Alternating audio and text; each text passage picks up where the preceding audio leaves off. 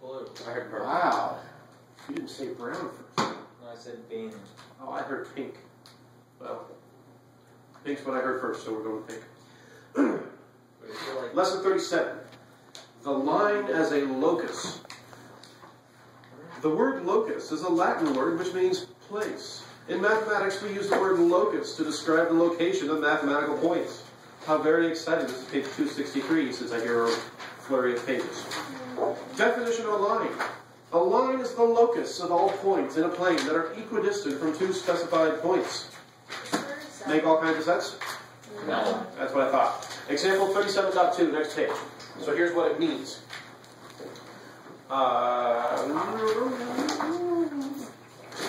Example 37.2. Find the equation of the line that is equidistant from the points 4, 2 and negative 2, 3. It got all blurry. Tap it. Probably focusing. But it's taking like a minute to focus. It's still recording your voice, you know, right? Yeah. Well, do the best you can. Just move it. See if Do the best you can. Pray, boy. Pray. Alright, I need Purple. Purple? All blurry.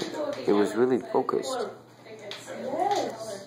Alright, so we are looking for a line that runs exactly between this point and this point. So if you want a quick visual, the straight mark on the board here.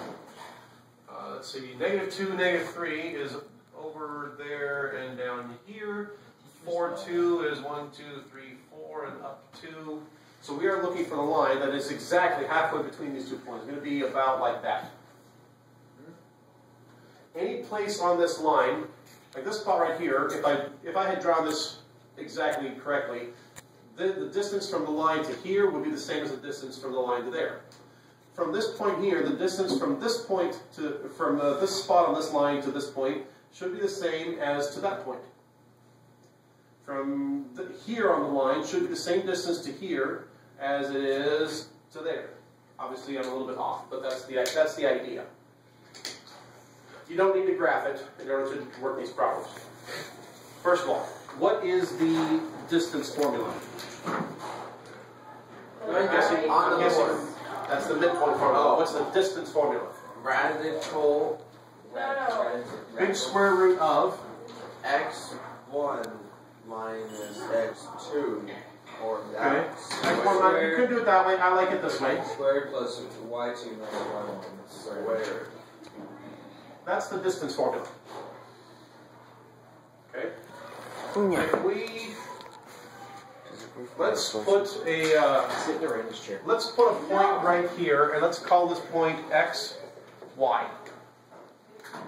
This one here is negative 2 and negative 3. Thank you for shutting the door. And this point here is 4, 2.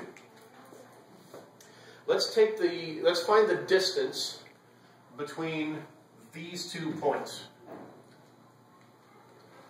So we've got the big square root of, here, let's set this up. How did you put that last dot in?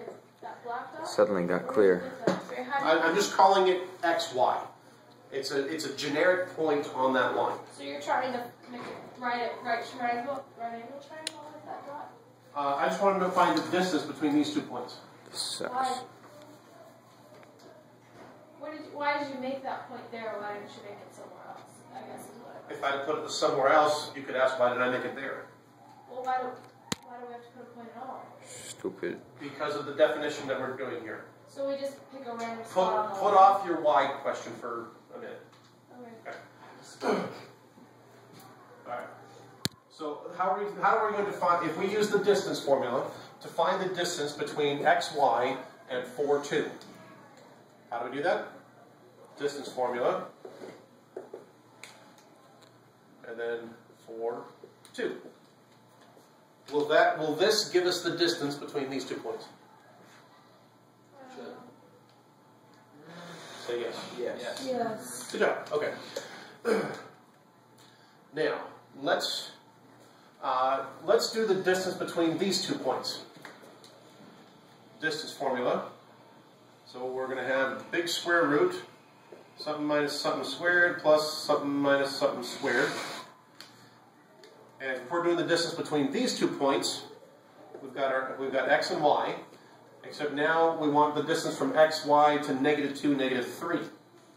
So an x of -2 and a y of -3. This will give us the distance between this point and anywhere on this line, call it xy. This will give us the distance from this point to anywhere on this line, call it xy. To be a bit generic.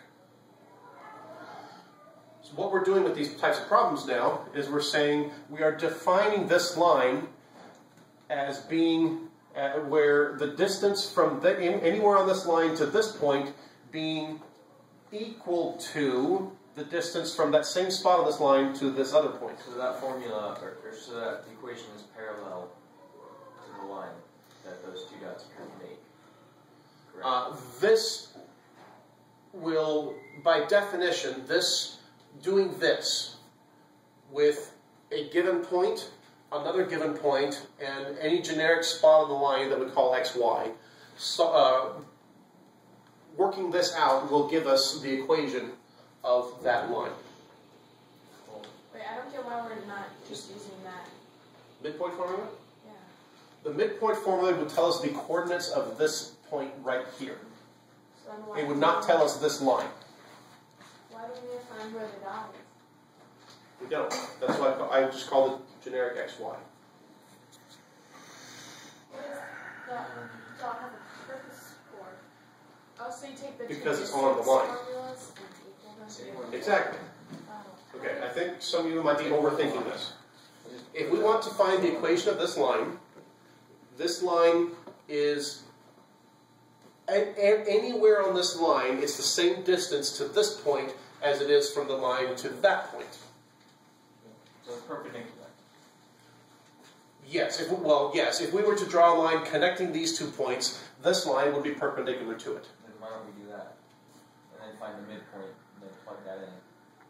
Because that's a different way to do this. I'm teaching you this method. Seems simple enough. But I'm teaching you this method right now. If your aim was simplicity, you probably shouldn't be in this class. Really? I was forced to. Yes. I know. Sucker. Okay. So this is what we're doing. All we're doing is using the distance formula twice. Once from xy to one of the points, and then again from xy to the other point, and we're setting them equal to each other. So we need to simplify this nastiness here. What do you think the first thing I'm going to want to do is? Square. Square. What did I heard over here somewhere? Square. Let's square both sides. If the square root of this equals the square root of that, if I square both sides, then both of these radicals go away. Right? Yes, sir. Right? Now I just need to work it up. Now I just need to work it out. Wait, why couldn't it? Why do we have to square? There were 2 squares right there. Why didn't we just take the square root of that and make it just? Because because of this plus. All right. Okay. If it was this squared times this squared, then I could cancel the square root with these squares. But I can't do that because it's a sum. And so what I had to do was I squared both sides to get rid of those radicals. Everything else stays. All right? Got it. This is good. X minus -2 is the same as saying x plus 2. What's x plus 2 squared? X squared plus 4x plus 4. Plus 4. Y minus -3 is the same as saying y plus 3. What's y plus 3 squared? So it'd be y squared plus 6y plus 6x 9. And we're adding those together. Isn't it 6y? Yes, thank you. That's, yeah. Good catch, good catch. Equals. All right, so x minus 4 squared is? X squared minus 8x minus 16. No, plus 16, that's what I mean. And then y minus 2 squared is? Y squared minus 4y plus 4. Okay, and we are adding that. I hear the whispering in the back. Thank you for saying. Can't zoom out anymore. Okay. Now this step is really handy.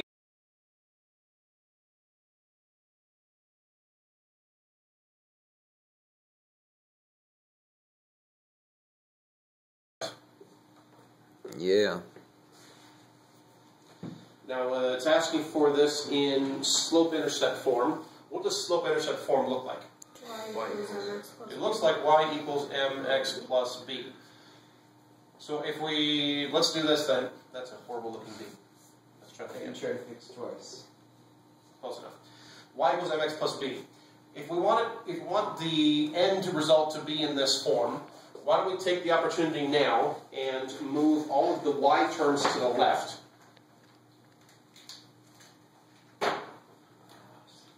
We have a y term over here. Let's add 4y to both sides.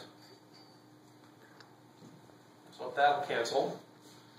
And let's get all the x terms on the right. So let's add 4, or do a minus 4x to both sides. So that cancels. That's a 4. And let's see what we got here. 10y. Wait. There's still other numbers on the y side. I know, I'm getting there. Okay. All right, so we've got 6y and 4y is 10y. We have 4 plus 9 is 13. I'll deal with the numbers next. On the right side, we've got negative 8x minus 4x is negative 12x. And we have 16 plus 4, which is 20. Let's move the y's on the left, x's and numbers on the right. Let's move this over to the other side. So that cancels. Now we have 10y equals negative 12x plus 7. And then finally, do what? Divide. Divide everything by 10. Yeah. So that cancels, and we are left with y equals, Negative 6/5. reduce this, negative 6/5 x plus 7/10. And this is going to be the equation of this line right here. My eyes are tired. With a little bit of practice, it's actually very Can I efficient. take a picture of this? Well, it looked, you like took up the entire board in one problem. I also wrote out quite a bit. As you get more efficient, it'll get faster. I don't like this. Right? Wait. And so this is how you do it. So on these types of problems, the line equidistant from 2 points is the line that's equidistant from 2 points. So you pick a generic, just lay any point on the line, call it xy, and we do the distance formula twice. Once with the distance between this point, once and again with the distance to the other point, set them equal to each other, and simplify that and put it in the form that it wants it in, which is usually going to be the slope-intercept form. We'll learn some other forms later, but that's what you do for these types of problems. That all? Yeah, thank you very much.